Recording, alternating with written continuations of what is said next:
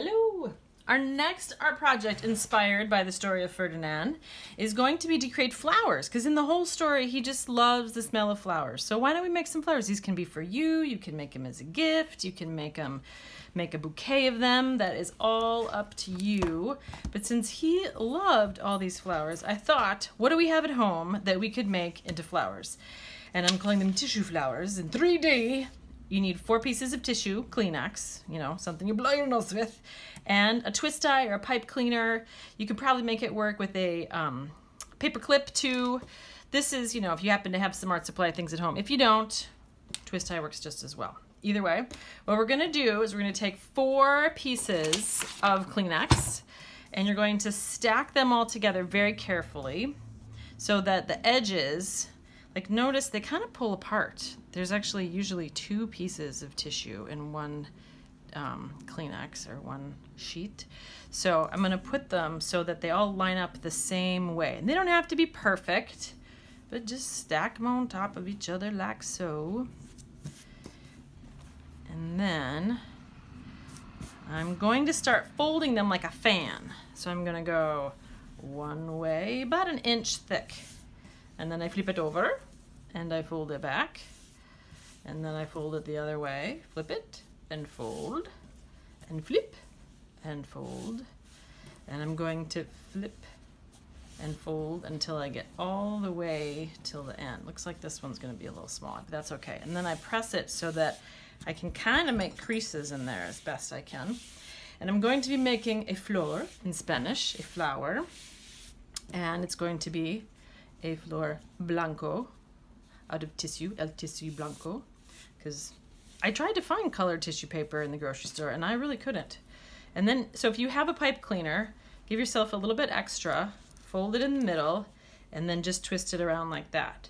If you don't have a pipe cleaner and you have a twist tie, same kind of thing. Give it a little extra, bring it around, and if you got a loaf of bread at home, or maybe you got some hamburger buns or hot dog buns or something, maybe you can substitute something like this on it. So find the middle. I didn't quite get the middle there, did I? Let's slide that over. There we go. Got the middle. I have a little thing there. Voila, it's a flower. No, not yet. Not yet. Let's go a little further over. Now, I'm going to take it and spread it out a little bit so the parts of the fan are away from me. And I'm going to separate, if I can, those little tiny tissues. You may need a little help from mom or dad, younger guys. And I'm going to gently pull this into the center, like so. So that I separate it. If it's really hard to do this, you can do it without separating the little plies. That's up to you. You just don't get as many petals in your flower, but it still works. Let's see. I thought I had this side all set so I could be nice and quick, because it does take a minute to kind of find that edge. There we go. Now I found it. Now, oh, it's ripping a little bit. You know what? Flowers aren't perfect. They're nice and organic, which means they're like natural. So if it rips a little, I'm okay with that. I don't really mind. And then I'm gonna bring this up here. Oh, look, it's ripped off. Oh, I don't have to worry about that piece.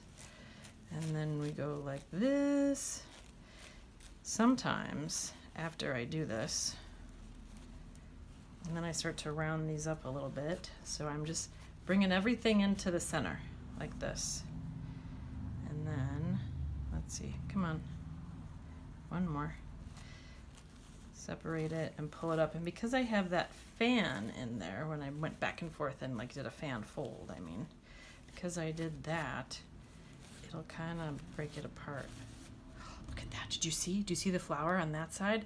And these pieces, oh look, maybe I want more of them to be like that. I can just rip little edges. Oh look, it's all, see? Now it's supposed to be that way, right? You guys know who Bob Ross is? Just like Bob Ross would say, no mistakes, only happy accidents. So look, happy accidents. Now I have nice edges. So if I wanted to do just these sides and not pull them, oh, I did pull that one apart, and not pull them apart, I'll show you what that looks like on this side. I can just kind of pull these up, get a little bit more. So options for you. And round this one. Now I'm going to take the corners and pull them in, kind of bunch it. Woo. And look at this. I have a lovely tissue blanco flor. And you can be done just like that. You can just have your little flower. You can make a bunch. You can put them in a vase. Or let's just say you wanted to add some color. What if I wanted a little rojo, a little red in here? What I could do, I have fruit at home, hopefully, because you know fruit's good for you. And you don't need much because you don't want to waste perfectly good fruit. Like raspberries, these are my favorite. So I can mush them up. Just take a little bit, mush them up. I could do the same thing with a little bit of strawberry. Mush it up. And this is going to be like my paint. And I'm going to put it on the edge of my flower. Let's see what little blueberries do. Let's put this guy off of here. It might be not me. Ah, squish, squish. See, it's like fun art. Art is that's a little messy, all that much more fun.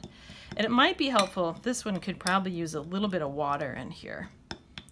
Of course, I don't have my water glass. We'll try it without. But I want to get that nice blue skin in there so it comes up. And then the other thing, I tried this too. It's a little hard to see, but I wanted just to show you. You could take a knife and skim the edge of an orange. And it's not going to give you orange, it's going to give you yellow. And you definitely need water for this one. But if you scrape it kind of on the plate, that's another option for you too. And now I can take my edges here and I'm going to dab them in my colors. So I got some raspberry over there. Got some strawberry over here. I got some blueberry over here. Maybe I'll mix it up. And if you would like to add little edges to it, let it dry. You can set it in a cup. That helps. Just rest it in there. And you have a lovely, let's get a little more color on that one. I want some color all the way around. And there's my flower. Et voila! Enjoy! Have fun making flowers for Ferdinand and for you.